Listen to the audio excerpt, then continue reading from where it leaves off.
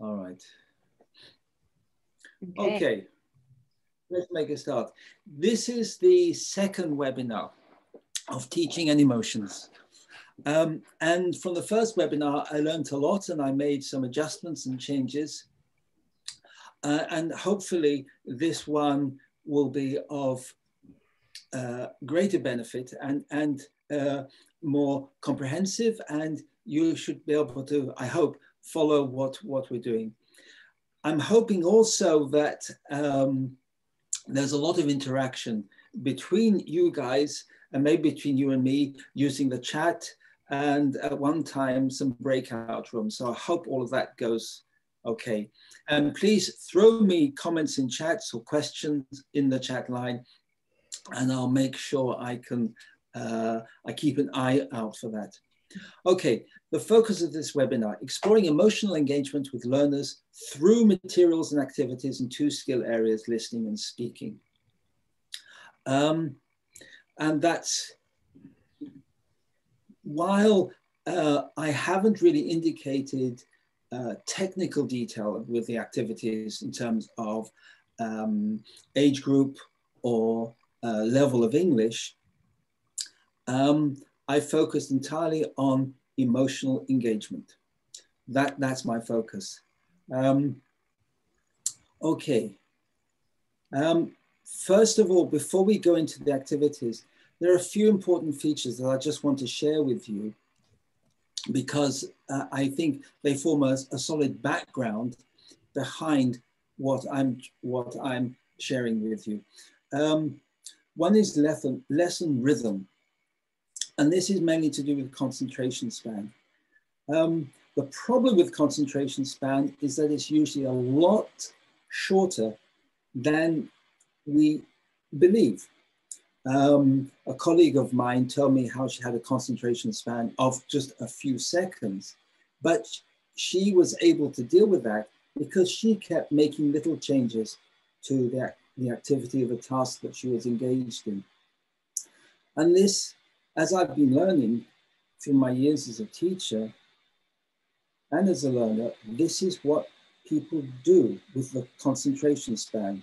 They don't try to force themselves to focus on one particular thing for a long time. They will stop and change the focus, change the perspective, change a detail, and let the concentration span start anew. With concentration span comes daydreaming.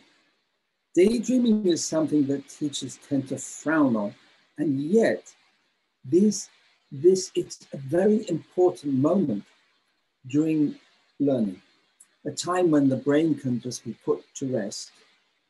And at that period of rest, the brain is incredibly focused and working at its optimum.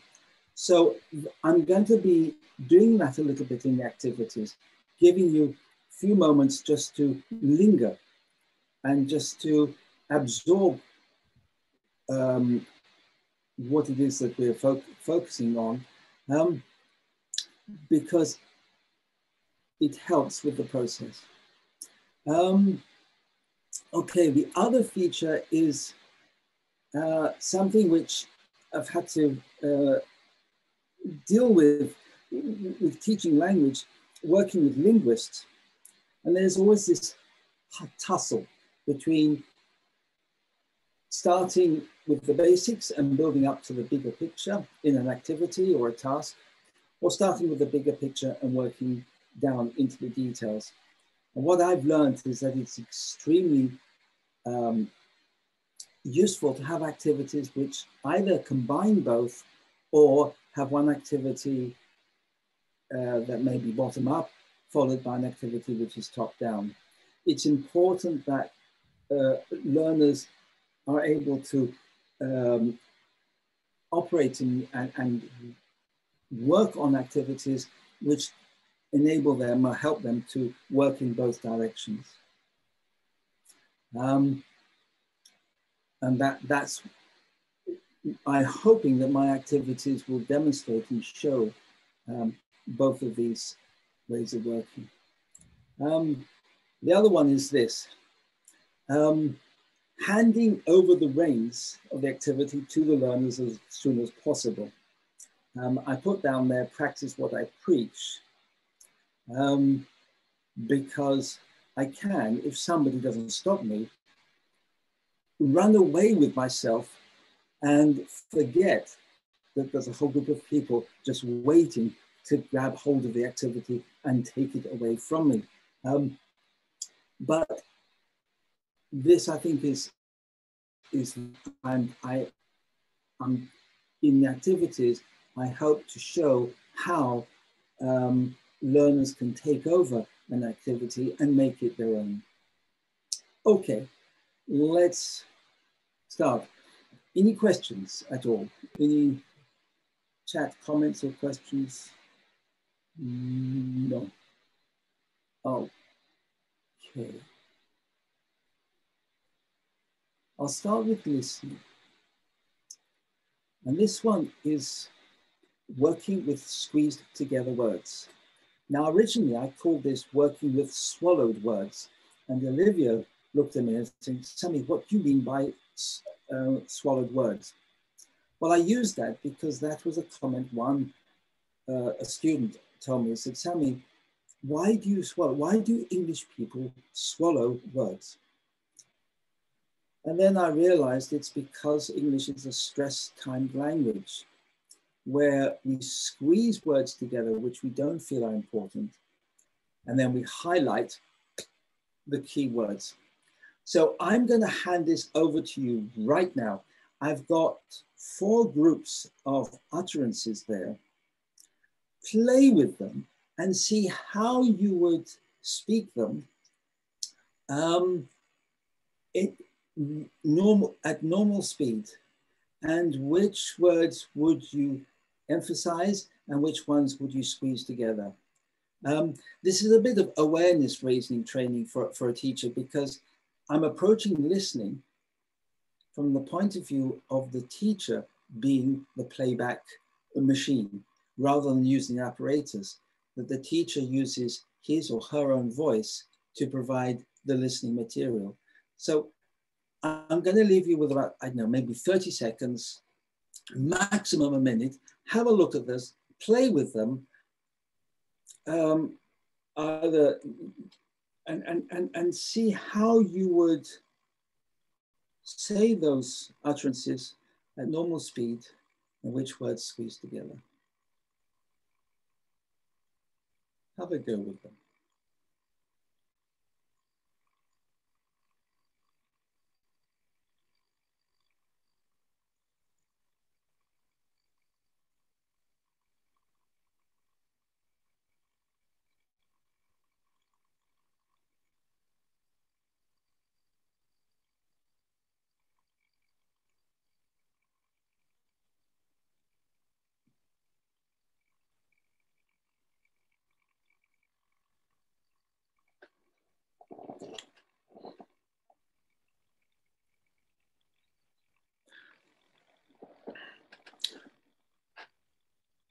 Okay.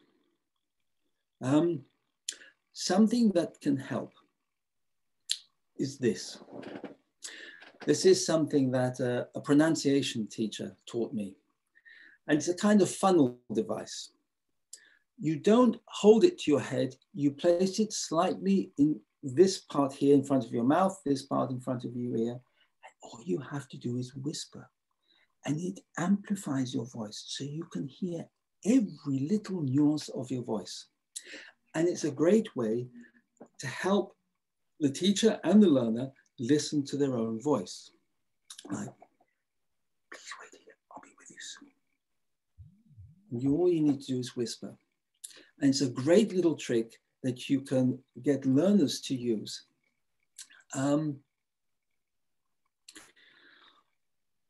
There's one little phrase here which I really love, which has stumped so many learners, is the one, ask me later. As teachers, if we're going to do a listening with them where we're using our voice, we almost feel like we want to make every word clear. Ask me later. The problem with that is that it doesn't really replicate normal usage of language. And learners need at some point to handle the business, the stressful business of being able to handle that. And how we can do this, how can we help them with this? I've got some ways we can hear, some activities that we can do with this material. Write what you hear. And the idea here is that the students listen, the teacher speaks at normal speed, and the student tries to write what they actually hear. And the students, the learners, can ask the teacher to repeat as many times as the teacher wants. And it doesn't matter. Learners can keep on asking 10, 15 times to repeat, but the learner has to ask the teacher, please repeat. Now, in conventional setup, learners might feel that if they ask the teacher to repeat, it might make the learner feel that they're not doing well, their listening is poor, something has gone wrong. It's a signal of failure. Whereas in this way of doing it, it's actually a sign of positive learning that the learner is asking the teacher to repeat. The teacher repeats at the same normal speed, and that can happen many, many times. And the idea is to help the learners train their ears to get used to something, to the speed, to the rhythm of the language. And what you can do after that, actually then have the utterances written up write the utterances on the board, and then play with them, practice them so that the learners then can see it and then practice, and then they can practice with each other. And that's where learners experiment. I call that auto-listening, where students can work in pairs. One is like the teacher and the other one, the learner. And they're just practicing with each other, playing with the rhythm. And the teacher wonders. Of course, that is, well, that's really ideally for face-to-face. Marking the emphasized words, where the learners can actually see the utterance on a piece of paper. They listen and then highlight which word in the utterance or which words the teacher emphasizes. And then learners can see at a glance which words are then squeezed together. Construct and practice the speech act for each utterance. Now this one here, that's where these can then be expanded into a dialogue for each context. Yeah. And I think this kind of exercise, this kind of activity is very useful to help learners feel comfortable with the normal speed, the normal rhythm of the language.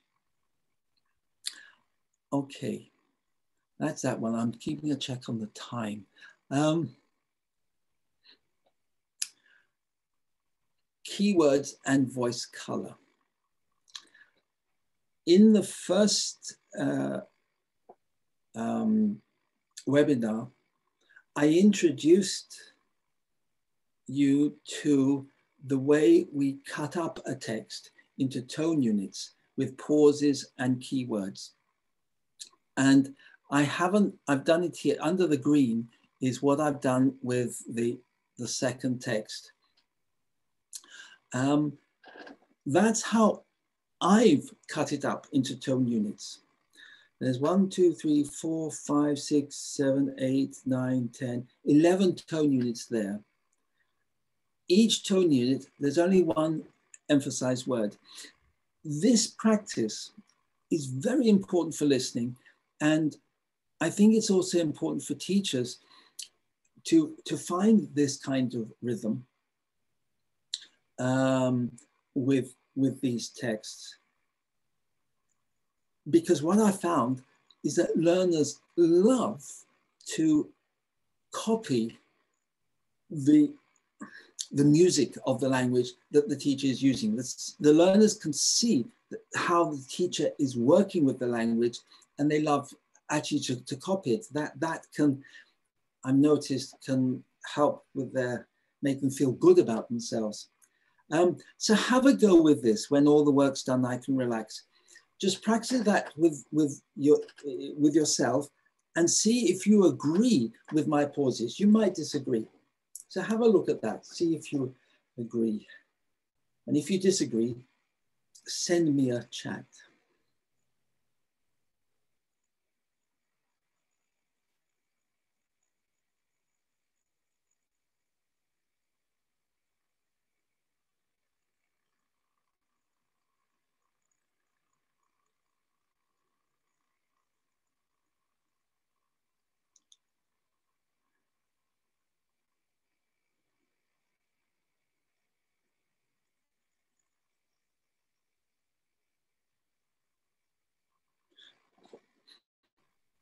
Is there anybody who disagrees with me?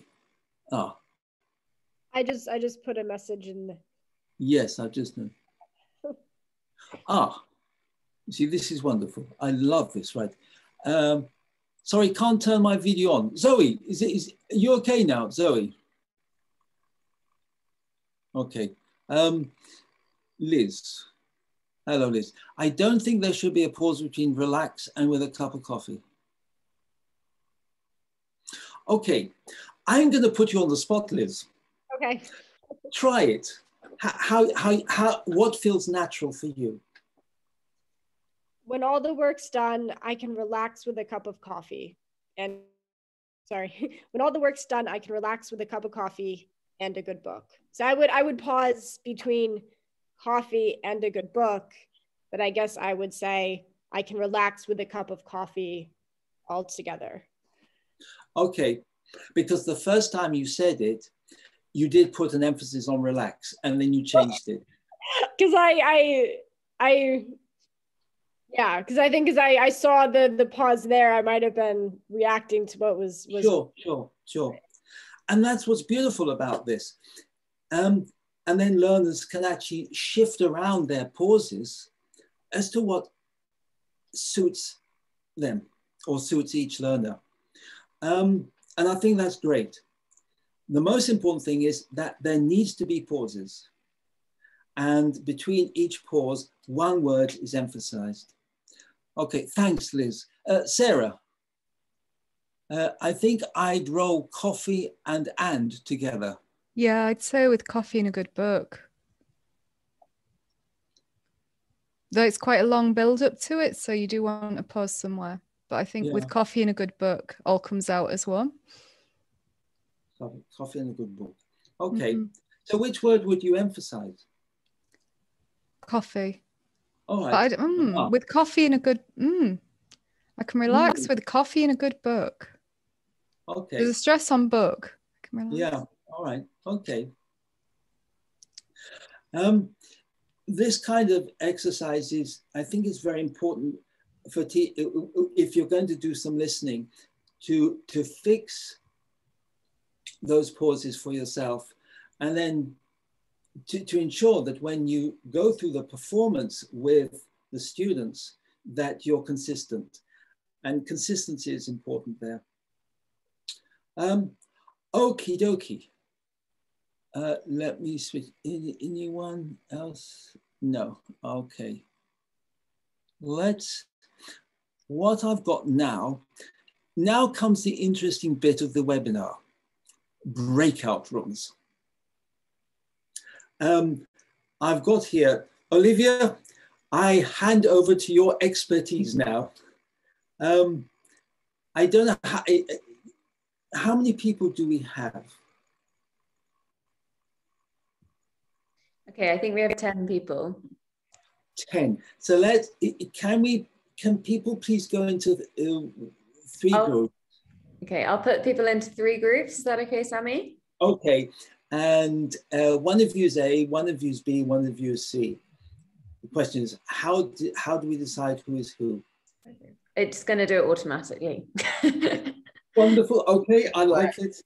And then I think you might need to post the text in the chat so we can see it. Okay. So I'll post all 3 texts in the chat. Okay, cool. In one okay. Should I do breakout rooms now? Are you ready? Yes, yes, please do that. And I'll copy these into the chat. Okay.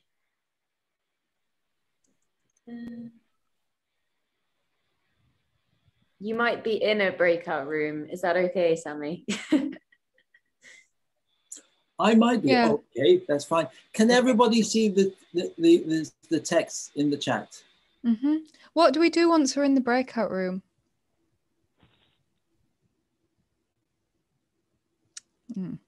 Oh, where's Sami gone? He's gone to a breakout room, I think. I'll ask him. Hopefully he'll see that.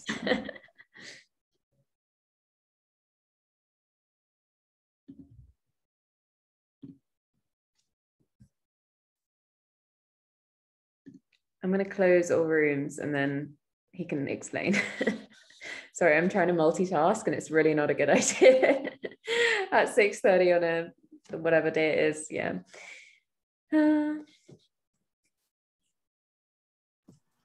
It's only Tuesday. Yeah, I know.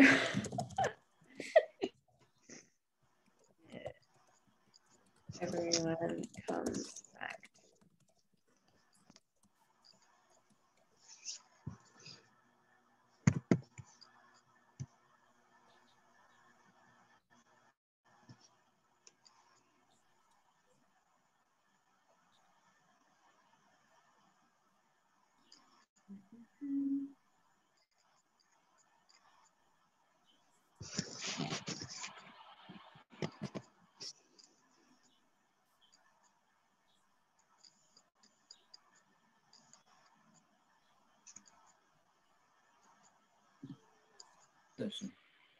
I brought everyone back. And we're back in the main because we need to know. session.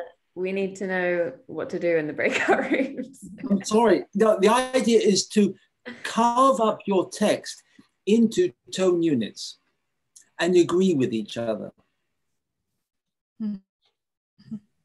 Okay. That's all. Just divide it up into pauses, and between each pause, one stressed word. I'm sending the screenshot of the questions now in the chat. I think that's the A, B, and C. You might want to A, check. B, and C. Yes. Yeah. Okay. Excellent. Are we ready to go into the rooms now?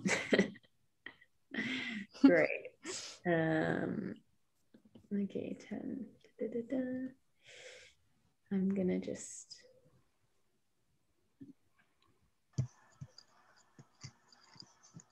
Okay.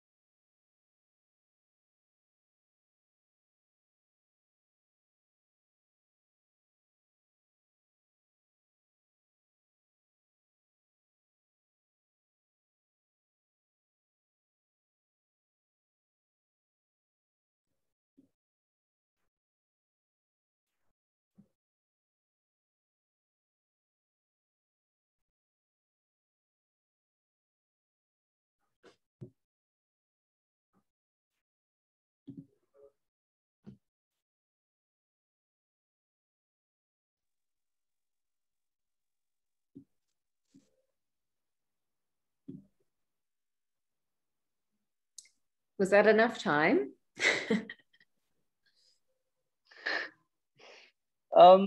We had a honest chat, me and Okay. Sami, but we couldn't see the text, and it was just the two of us. We didn't like just Okay. the two of us in the subgroup. There was something in the chat that you could download, but anyway, hope you had a nice chat. Hopefully he can explain. All right. I'm not very much familiar with Zoom, That's and okay. We're all I'm getting using used it to from my phone. okay. So, right. Nice. Cool. Is everyone back? I think so.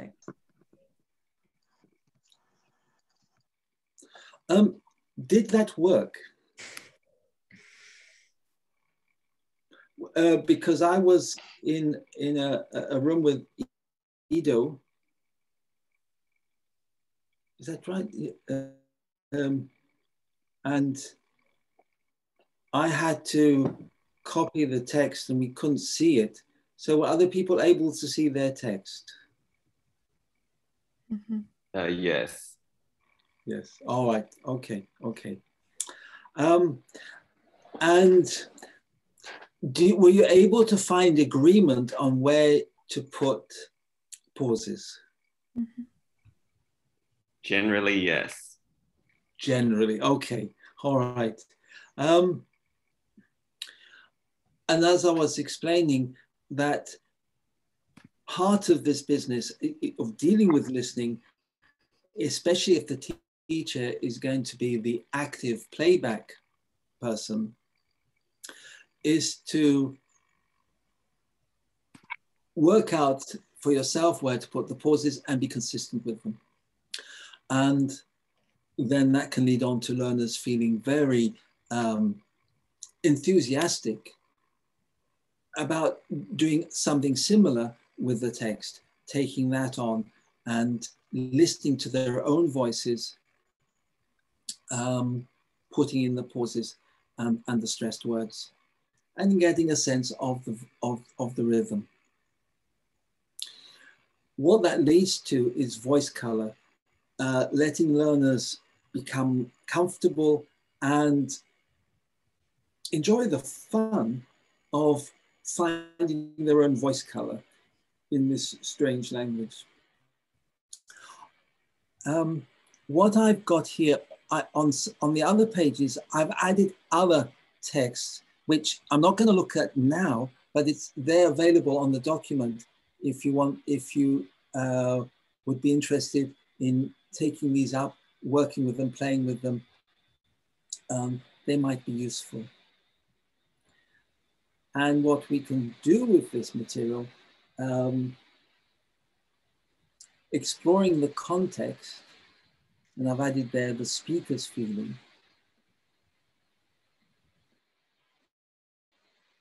identifying the keywords where the learners actually have the text written on the piece of paper and they identify the keywords as in the previous activity, correcting mistakes where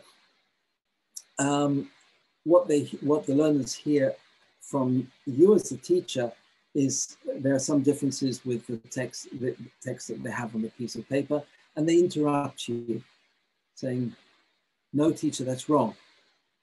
And they either correct their own text if their text is the original, or they correct you if they have the original text in front of them and you as the teacher, the text you're speaking has mistakes. Completing the story,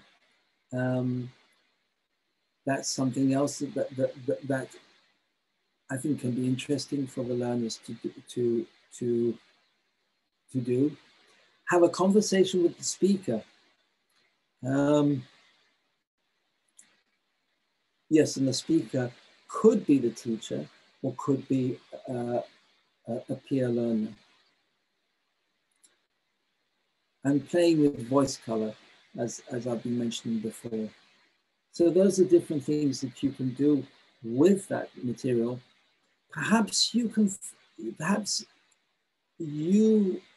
have ideas of other things that you could do or you'd like to do with those texts.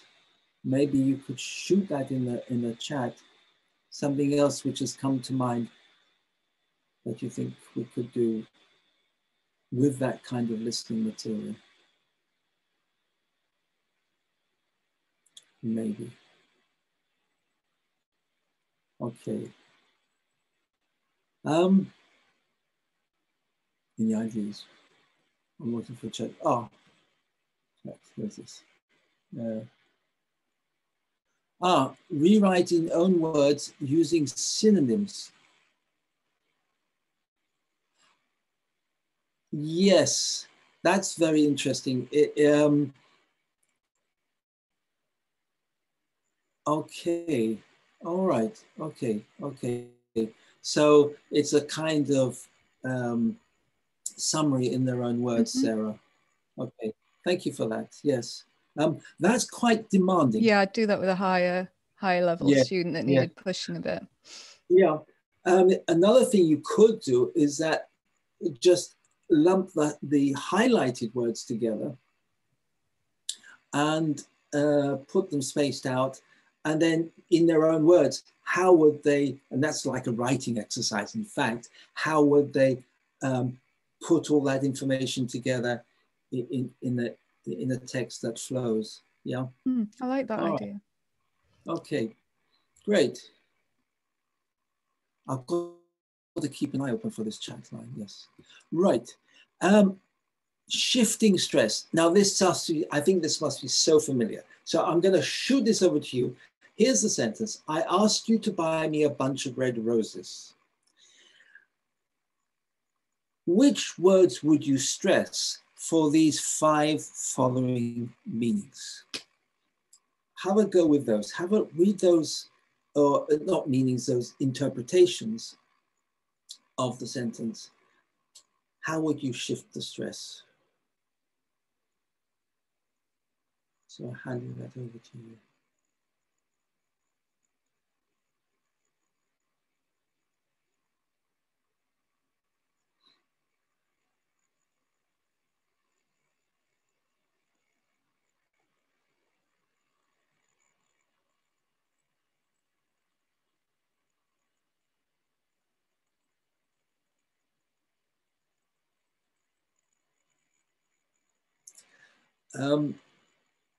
There might be a possibility of an extra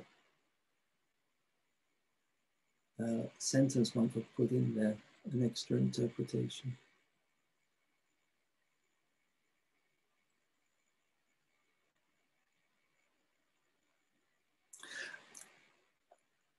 Just shoot me a chat. Is this an activity that you're familiar with?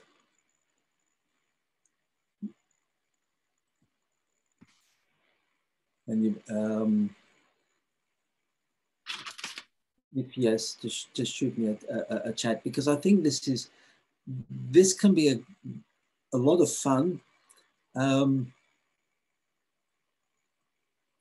and also very useful, because this is very much in the English language where you have either I'm not familiar with. Okay.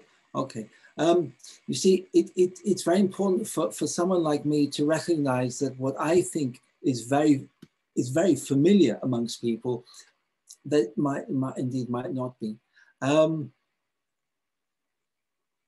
Okay, I'm just going to do a little check here, comprehension check. I'm going to say the sentence with one particular interpretation. Please just shout out at the top of your voice which interpretation am I referring to. I asked you to buy me a bunch of red roses. I asked you to buy me a bunch of red roses. I didn't want you to steal the roses. Okay, all right, yes. So it's, thank you. Who was that? Was that? Manoli.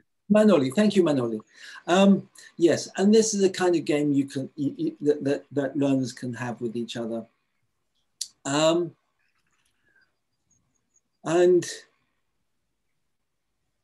again, it just highlights and helps to build awareness, not only of the color, the voice color in terms of the spoken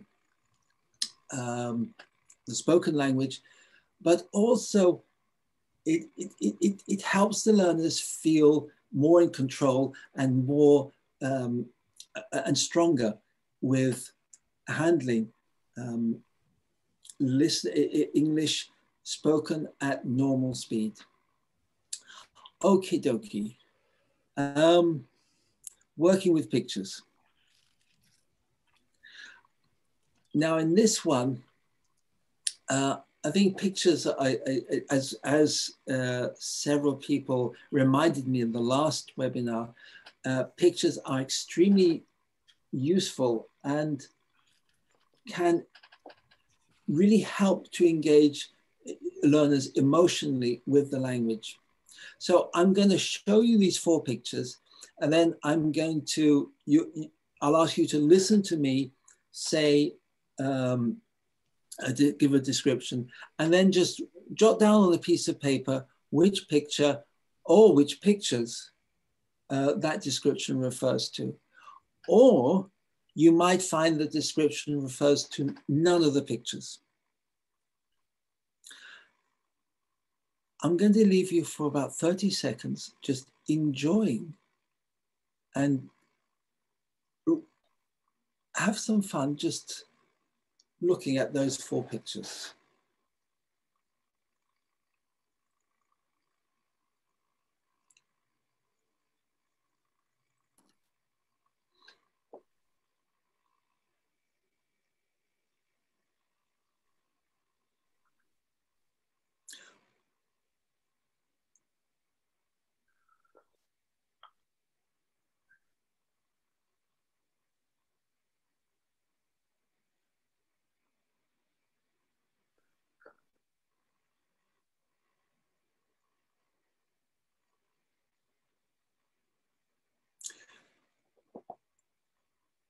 These moments of silence in a lesson, I think, are so important. And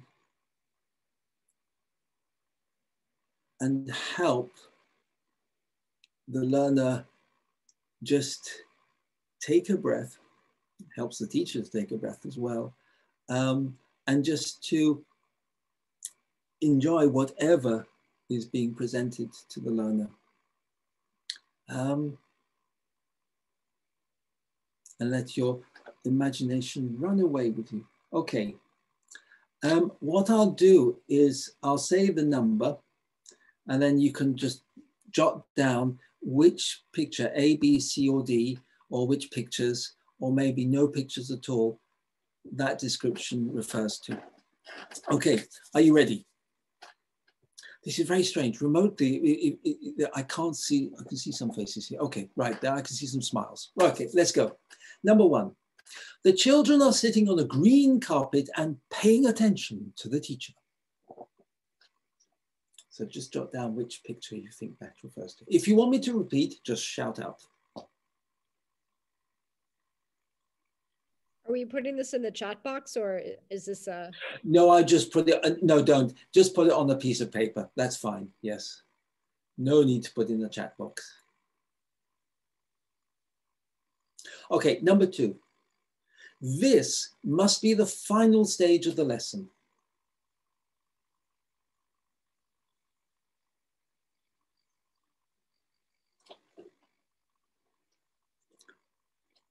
Okay, number 3.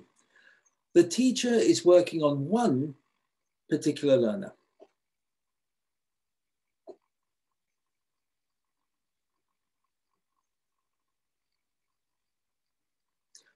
Number 4.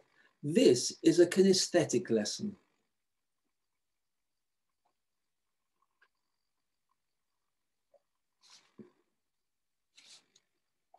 Number 5. The teacher is telling a story.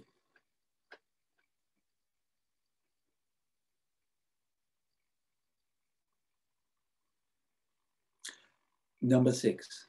The children are grouped around the teacher.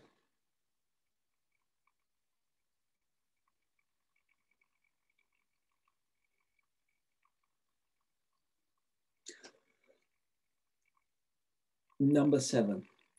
I think there's music playing in this lesson.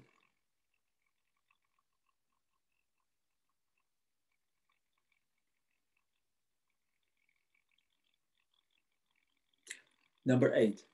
Where is the teacher?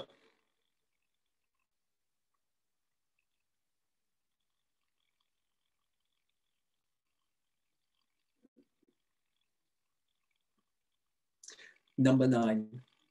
The children are completely engrossed in the activity.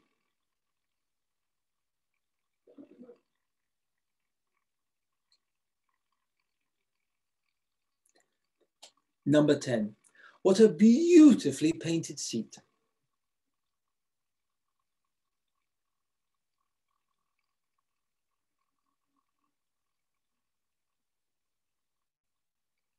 Remember, if you want me to repeat, just shout. Don't use the chat line, just shout to me. I'll hear you. Number 11. This room looks like an art studio.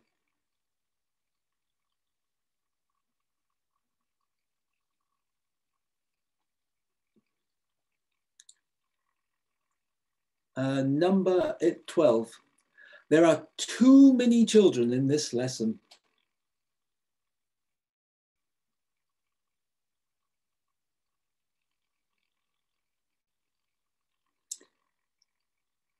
"13. What strange lighting."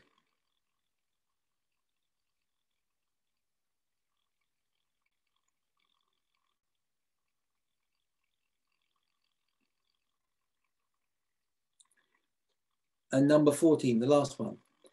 I guess this must be a really noisy lesson.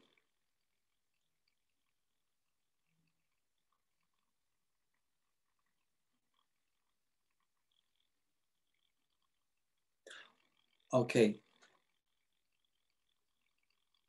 That's it.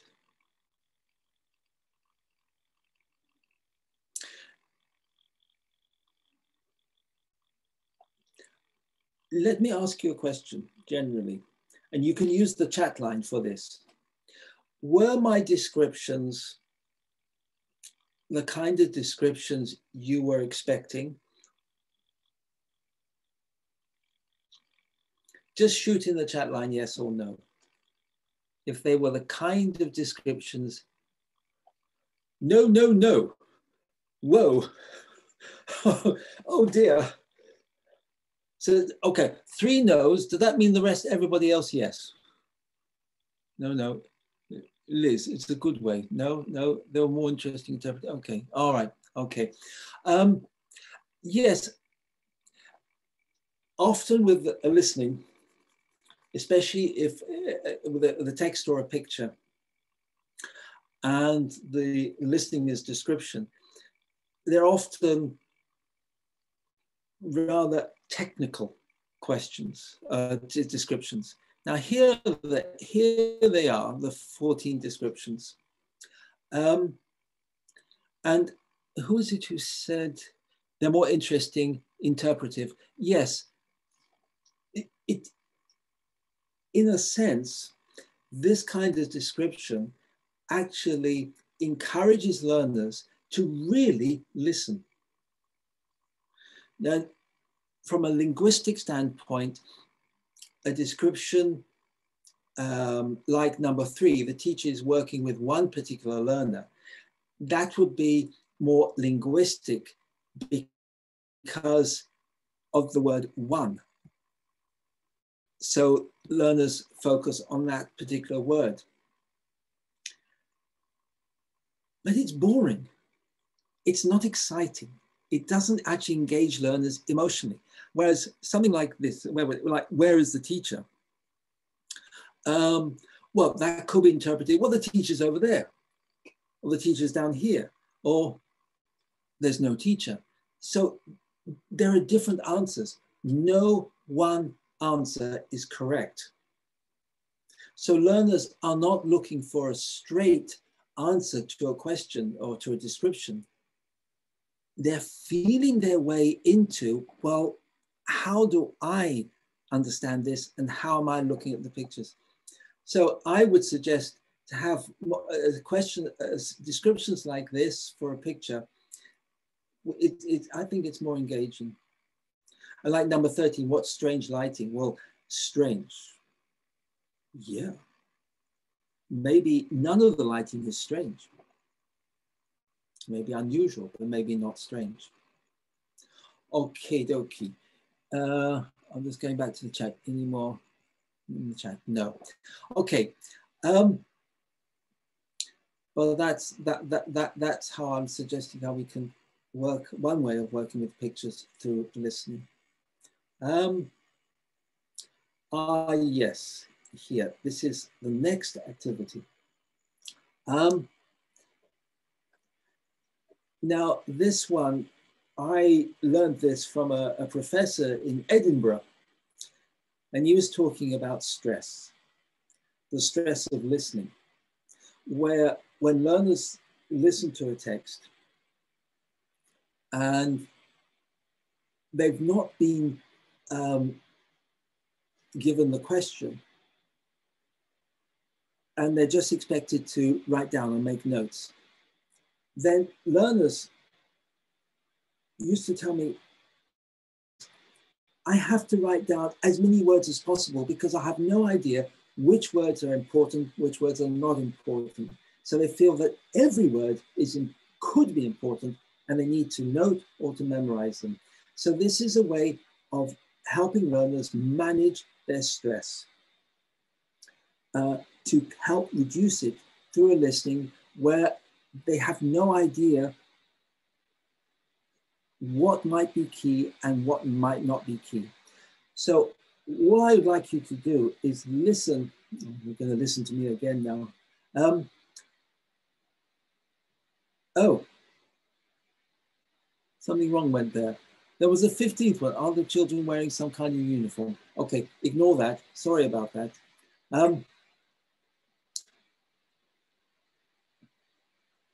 Each learner writes who they think the speaker is. So I'm going to give you a sentence. I don't want you to copy the sentence, just listen to it. And then after I've finished, write down who you think the speaker is. That's all.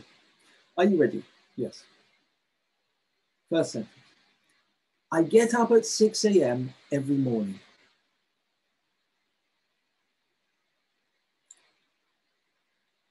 Who do you think the speaker might be? I get up at 6 a.m. every morning.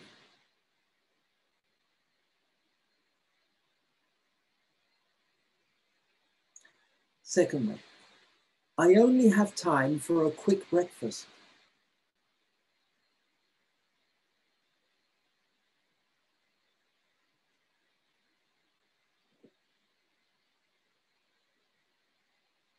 Work begins at 7 a.m., so I must hurry.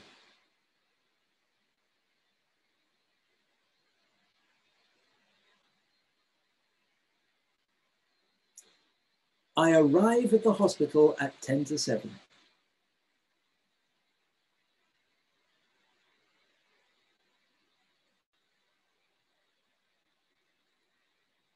Already, many patients are in the waiting room.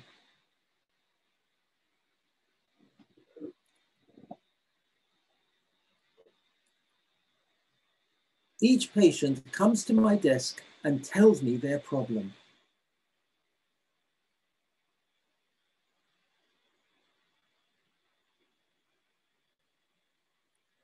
I listen and tell them to wait for a doctor.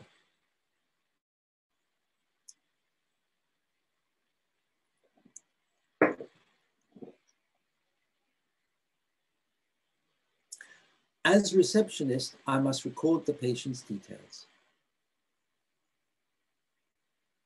I can see somebody nodding there.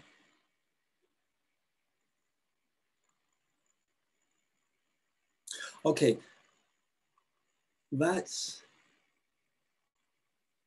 it.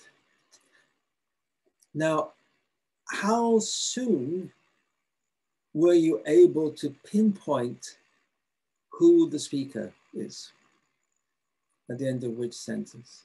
This is just a few to just check with yourself.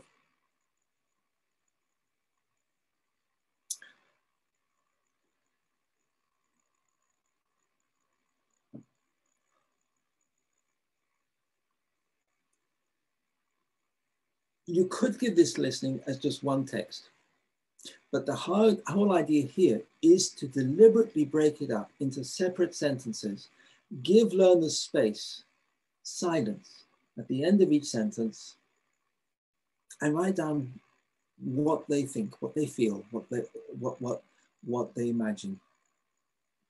And that actually helps them. Having speculated who the speaker might be, that can help with their listening for the next sentence, looking for little clues. And I think an activity like this can be very, very helpful for dealing with stress in the listening. Helps them to relax. Ears and the brain do not work when they're stressed. I think that's quite an obvious thing to say.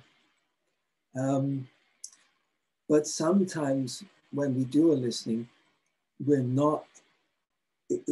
sometimes might forget that.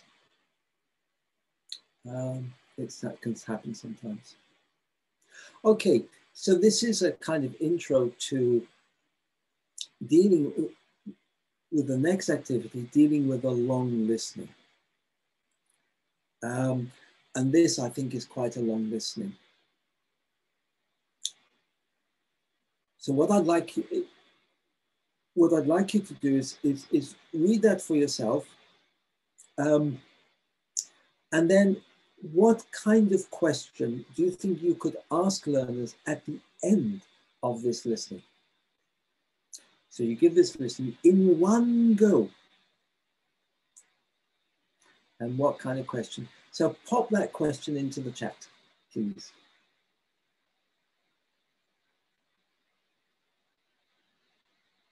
I think that could be interesting.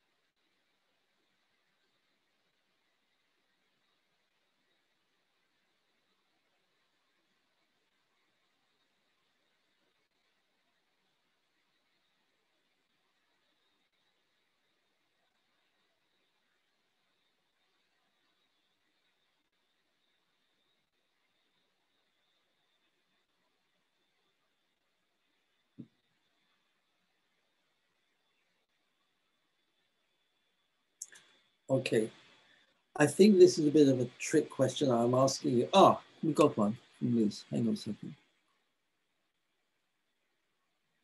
Okay, yes. How do you think the speaker felt at the end of the day? Yes, nice one.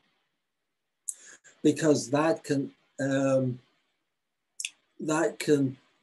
help learners think, okay, it was through a whole day. Today started really badly, and then we spent the whole afternoon. And that's actually quite interesting because with the long listening, the start and the end might be more memorable than the whole gunk in the middle. Yeah, so that's a nice one. What time of the year is this? Aha. Aha. Nice one. Wet, wet, wet. It reminds me of when I was working in Malaysia, where I discovered the business of years being in two seasons, the dry and the wet season. So yes, for learners who come from a climate where there's monsoon, this would be a, although I did notice in Malaysia, yes, sometimes the monsoon storms would come and then stop for a bit. Okay. The other kind of question I was thinking was like,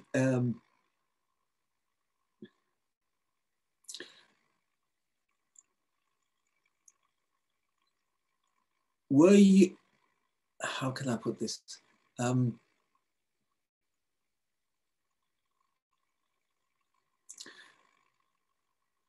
Something like, did you enjoy listening to this story?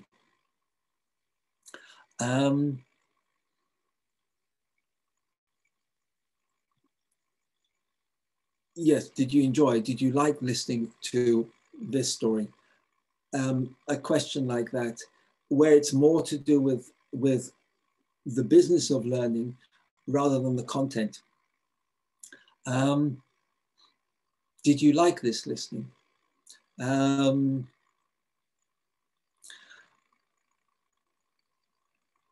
So that's what I was thinking, but any others? Okay. But I like the two questions that, yes, Karen and Liz, you suggested. Yes, very nice. What ways of managing a long listening like this? Something that I do with learners is actually to get them to close their eyes while they're listening. This might seem counterproductive, but they have their notebooks open and their pencil and the pen ready, but they close their eyes while they're listening. And then when the listening is finished, they open their eyes and write down anything at all that they remember from the listening. And the idea is not to reproduce the text. The idea is simply to help them, in a sense, enjoy the listening. And I think that's something which is important, to actually help the learners feel that they can enjoy listening to it, which actually helps the listening and the ability to catch and to hold onto some information from the listening. Another one is, this could be with a second or a third repetition, putting a table like this with morning and afternoon. And maybe students work in threes, or three learners together in one group. One makes notes of anything to do with the weather, another one with what the speaker did, and another one with the speaker's feelings. But that can be quite demanding. Another one, which is one I also like doing, is where you give the learners pairs of sentences with one word that's different, but with a similar pronunciation element. And then learners decide which sentence of each pair they actually hear.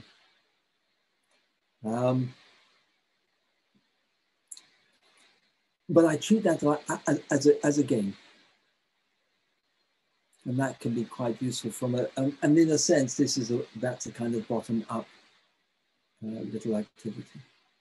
Another one, which is similar to the one we looked at in the previous activity, where they have part of the listening text with mistakes and they correct them as they listen. And that's very conventional one, but it's useful. It's got its place in a whole series of activities.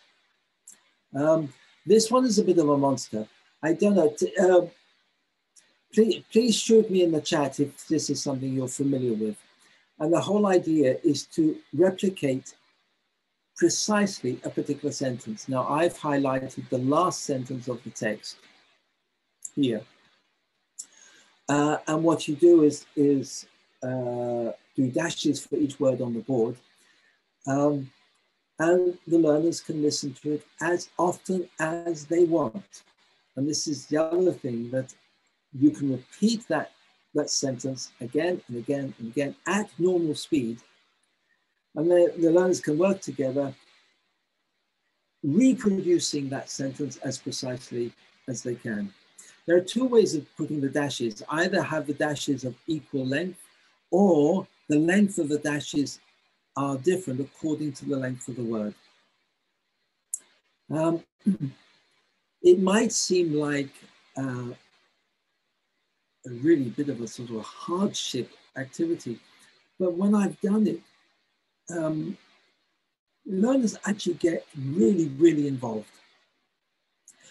As long as you treat it as a fun activity, not as something, not with any pressure.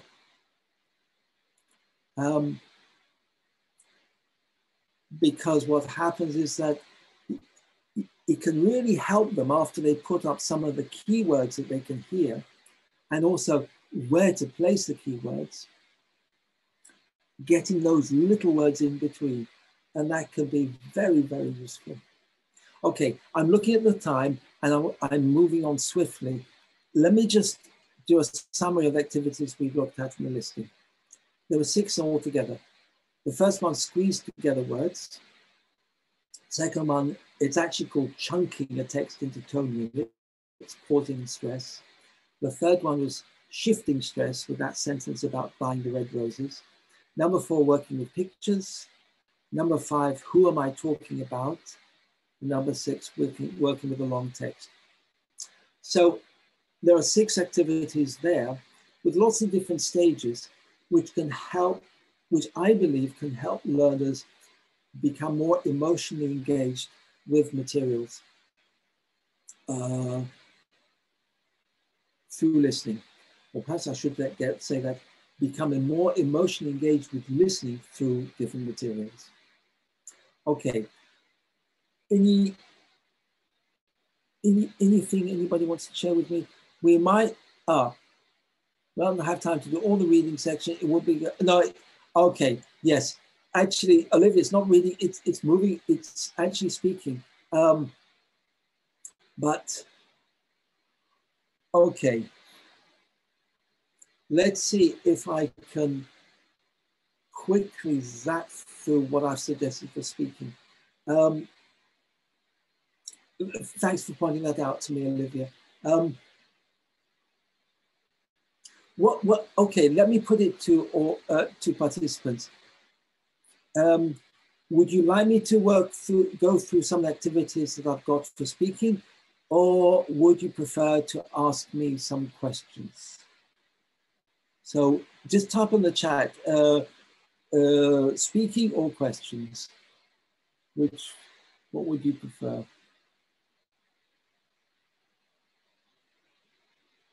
All right, okay, all right. I've got speaking. All right. Bon, alors, on continue. Find someone who. This is a very typical conventional activity that is used a lot in language classes. But you can use it not just to help people get to know each other, but also to focus on, and what I'm focusing on in this webinar, which is emotional engagement. So I've just got 3 groups there, different ways of focusing on emotional engagement. But each one does have a grammar element. Haha. The first one with the use of the verb get. I don't know what your feeling is about the verb get. I actually hate it because I find it very difficult to know how to teach and get. But there's an opportunity of how get is used in language. And that's to do with focusing there on the emotions. And then loves, okay, loves is fair enough. And then the opposite, I was going to put hates, but I changed it to likes, quite likes, doesn't like, because that's a slightly more subtle use in English. And I think that it's useful for learners to get their heads around that. But that's a way of using find someone who to focus on emotions. And then I put down here, let learners create their own find someone who. Ha, yes. I think that would be fascinating actually to ask learners to complete their own set, their own group of what they would like to find out from each other. Sequencing a narrative. Now this is again using pictures, but sketches this time. So let me ask you, what is the child saying to the adult? Over to you. So let's have a chat. Someone throw in the chat. What is the child saying to the adult?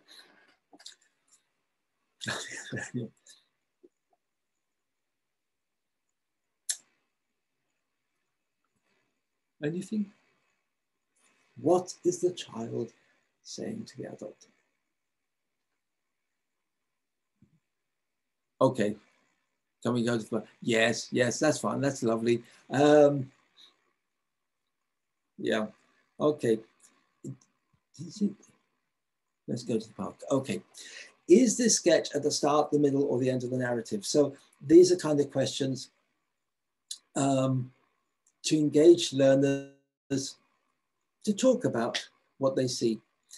Why does a child want to go to the park? And give the child a name. Now, this was a story that was part of the Malaysian primary school curriculum, no, syllabus. And I just made these sketches because they were not in the course book, because I thought the sketches would be of more benefit and more more engaging for the learners. Okie dokie. And let me say one thing. If I can produce sketches like this, so can all of you. We can all that. Doing these stick figures, it's great fun just to put to create some of these. And believe you me, provoke all kinds of wonderful reactions. So here we are. There are 14 of them in total. I haven't put any letters there. So just spend a few moments enjoying what's going on and try to work out a sequence.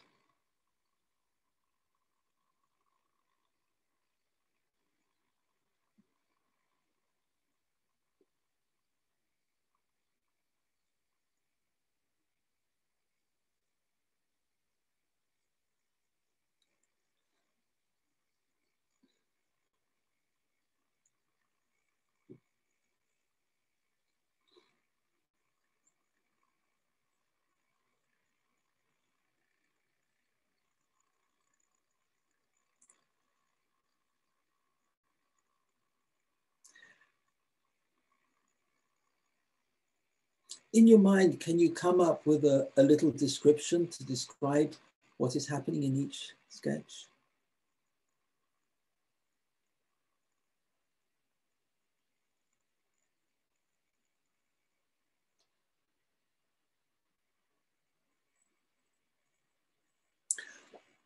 Okay. Normally, one would put a letter, say, against each sketch. And then learners will call out letters according to a possible logical sequence. But that doesn't really help the speaking. So what I was thinking was that, no, learners, they lay down the cards and they say what they think is what is happening in the card, in the sketch, and what should go after what. Or you give, learners work in pairs. One learner has 7 cards, the other learner has 7 cards, sketches. And before the learner puts their card on the table, they describe what's happening in that card. Now the first one is done, let's go to the park. So that gets put on the table. And then the next learner describes one of their cards. The other learner listens and says yes or no for the next card in the sequence. That's one way. But the whole idea is to, in a sense, gently encourage or push the learners to actually say what they think is what is happening in each sketch. That's one way, but you give it to them as a jumbled random collection of the sketches which they put together, or perhaps lay them out in a particular way, and then ask learners to describe what is happening. So we start at the top left. Let's go to the park. What is the child doing, and what is the adult doing? And that can provoke quite an interesting exchange of descriptions, spoken exchange of descriptions. I'm looking at the time.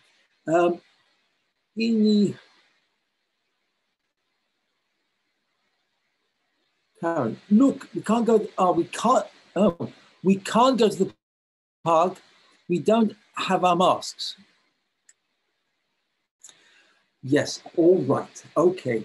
But in the UK, we've just opened up the pubs now, but I think, yes, they still have to wear masks. Okay, Karen, look at my friend. Look, it's my friend. Oh, that's a nice one. I like it, yes. Look, it's my friend. And then you're quite the artist, Sami. I don't think that's in England, is it? Only in England. Oh yes, sorry. Yes, only in England. All right. It can be quite demanding, and you can help with a little bit of vocabulary if you want. You can choose just to focus on the games that the child is doing, what the child is playing with in the park. Or you can focus on the accident of the child landing badly after jumping. Or alternatively, you can, each lesson, you introduce learners to 2 or 3 sketches to talk about them, and each lesson you build it up to the whole story. But there are many things you can do with this. Okay.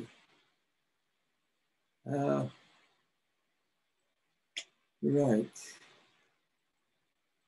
I'm looking at the time. I want to move on. Okay.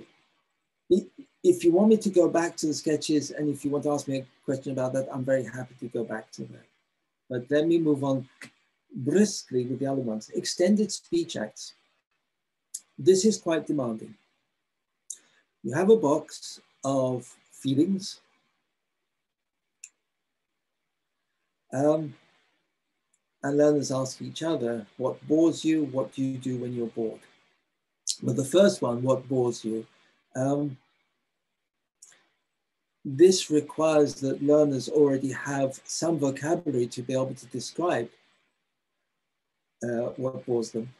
And I've got a lot of feeling words there.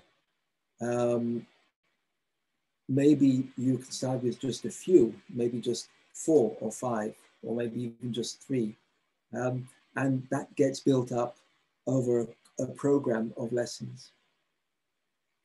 The follow-up question, which is the extended speech act, what do you do when you're bored? Well, what you can do is to provide a number of alternatives. Yes, this is written, and yes, learners read this, but the whole idea is that they speak it. Have any of you heard of Pellmanism? This is just something that's coming to mind. Pellmanism. I'll write it.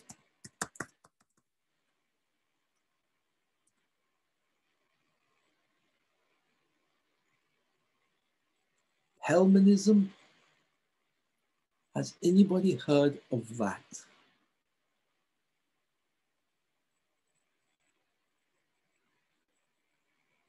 Okay, let me try. Oh, someone has.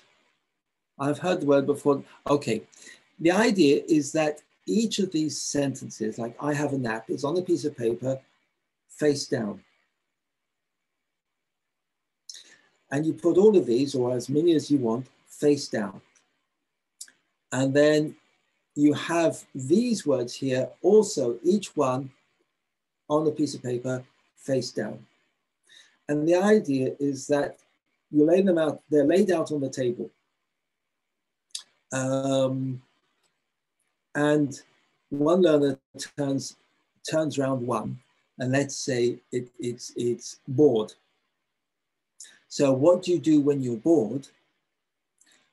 One other learner turns over another sheet of a piece of paper, a strip of paper from this group here. It says, okay, let's say it says, I have a nap. So the first learner turns over board from that group of strips of paper. And the other learner turns over another strip of paper from the other group, which is I have a nap. And they decide, does it fit? What do you do when you're bored? I have a nap. If they think, yes, it fits, it matches together, fine. And they put the two together. And the idea then is they might disagree. They might not find a match. And if they don't find a match, then the two strips of paper are put face down again. It's a lead-in to an extended speech act. That once learners are familiar with these responses, then they can have that little speech act practice. What bores you? Sami's webinar. What do you do when you're bored? I have a nap. Okay, that's a little speech act, extended speech act. And then we go on to the next one. And then I put there also, let learners come up with their own responses. Okay, I'm looking at the time and we've just got 2 minutes to go. This last one is getting a dialogue going. So what I think I'll do is that it's on this document and I'll leave that for you. That's available for you to look at in your own time, because we're not going to have time to go through this properly. Because it's on, it's quite self-explanatory, this one, getting a dialogue going. It's on these pages all the way down to here.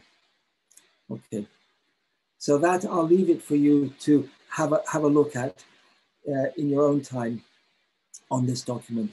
But there's one last question I want to ask you. And this is the speaker's feelings. And I want to find out if you're happy, so happy, not so happy, or unhappy.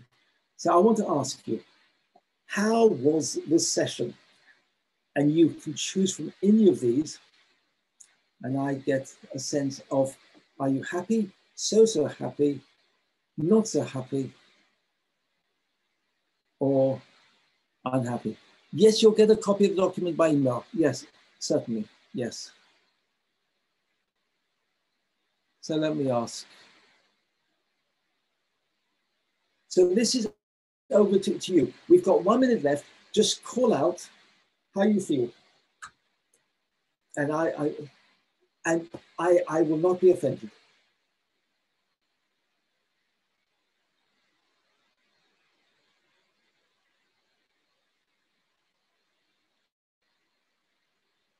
Actually, I haven't left with many alternatives, have I?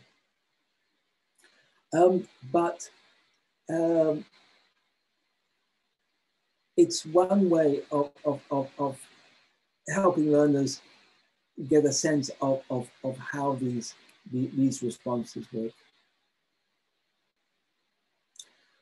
Okie dokie. So the speaking activities we've looked at, find someone who, sequencing a narrative from sketches, extended speech acts, getting a dialogue going, which we didn't look at all, but it's there in the document, and the speaker's feelings, how to interpret the speaker's feelings. Okay. That's it. It's now 5:30. We've had 90 minutes. You must have, I think you've had enough of me by now. Are there any questions that you'd like to ask or any comments you'd like to make? Sarah is very happy. Thank you, Sarah. I'm very pleased. You're very happy. Well, happy, not very happy. Careful, Sami. Any questions?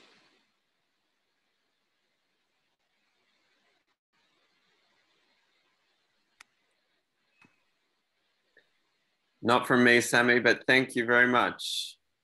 My pleasure, Manoli. Take care. Good luck.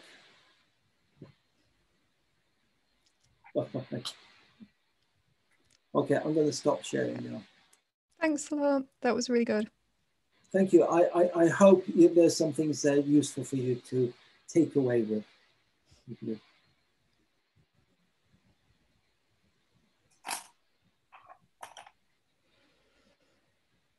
Thank you, Liz. Yes, I try to keep it relaxed.